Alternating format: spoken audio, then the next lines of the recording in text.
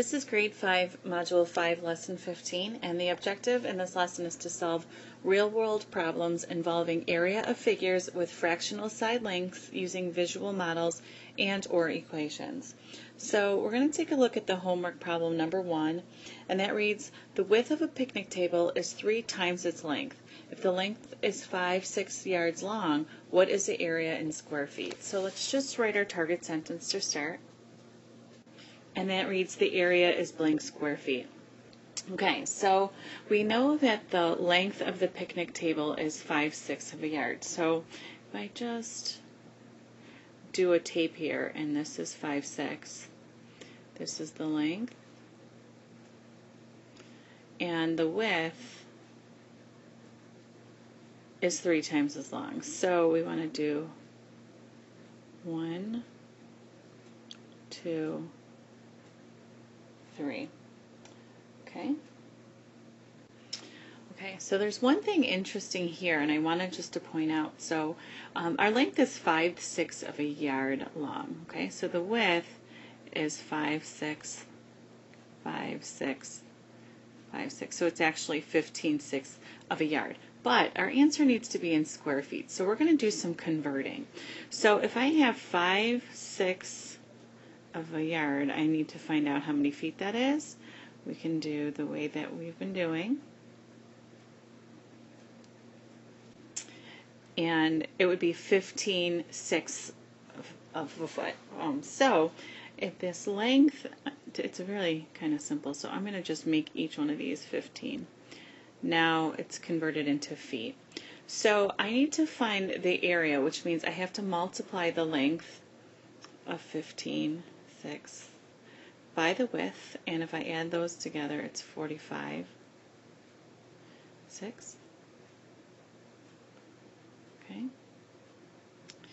And when I multiply those together, I have 675/6. It's 675 over 36. And that's obviously an improper fraction.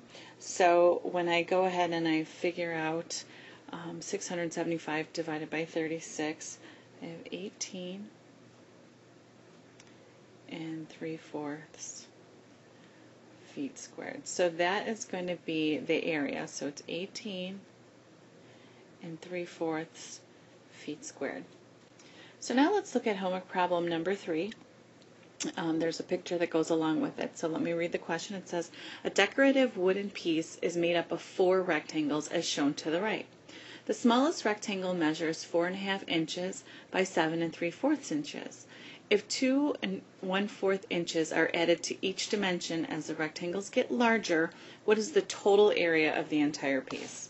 So I'm going to just label these rectangles here. This is A, B, C, D. Okay, and let's go ahead and write a target sentence, and that reads, the total area is blank inches squared. So we know that the smallest rectangle, which is A, has the dimensions of 4 and 1/2. Actually, let me just fix this model here. So we have 4.5, so this is going to be 4, and this is going to be the 7. This is 1/2 and 3/4. Okay, so here's my area model of that. So we're going to go ahead and do the multiplication. We're going to find the area of each one of the rectangles we did. Okay, so when I add all the products together, I have 34 7/8. Okay, so now I'm adding 2 1/4 to each side. So I'm going to add 2 1/4 to 7 3/4.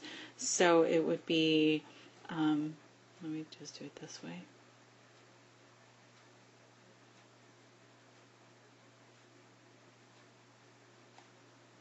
Be 10, and 4 1/2 plus 2 1/4.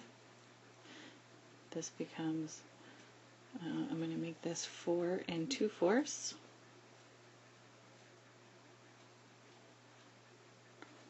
and it becomes 6 3/4.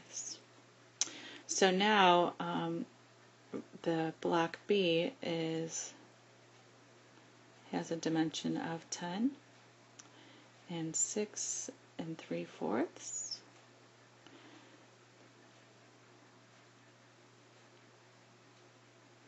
And 34ths over here is equal to 7 1/2. So B is equal to 67 1/2. Okay. Let's work on C and D on the next page. So the dimensions for B were 10 by 6 3/4. We're going to add 2 1/4 to each one of those. So for C, and plus 2 1/4 and 6 3/4 plus 2 1/4.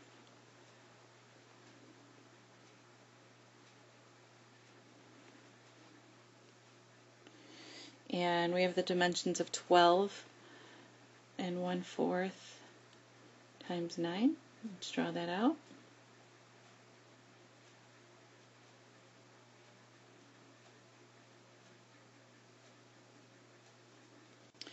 And when we do the area model, the areas of each of the rectangles is 108 and 2 1/4.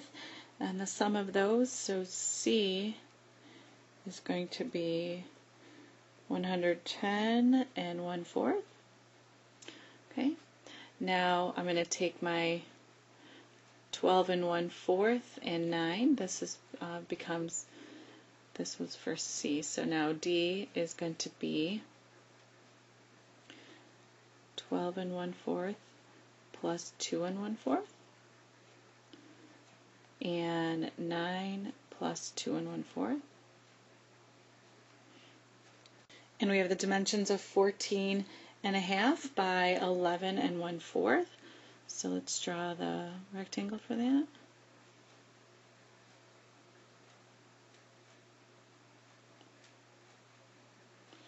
This is 14 1/2, 11 1/4. Find the area of each of the rectangles. Okay. And when I add all those together, the area of D is 163 1/8. So in our previous, we're finding the total area. So we need to add 34 7/8 plus 67 1/2 plus 110 1/4 plus 163 1/8.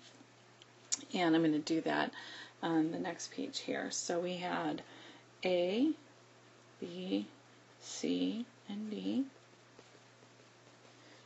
And A was 34 7/8. B was 67 1/2. C was 110 1/4.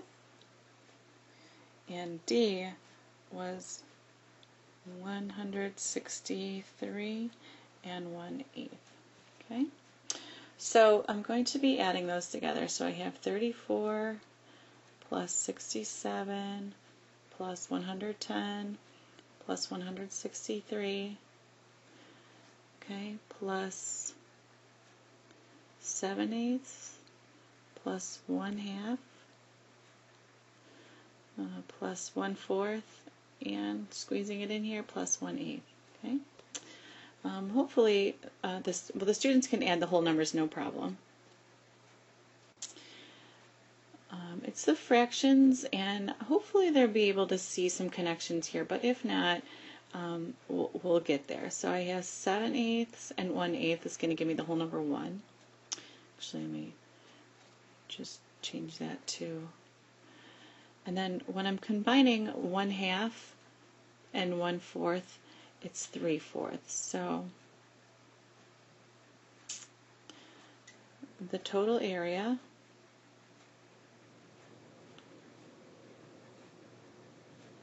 is 375 3/4. And don't forget to label the unit, and the unit is square inches.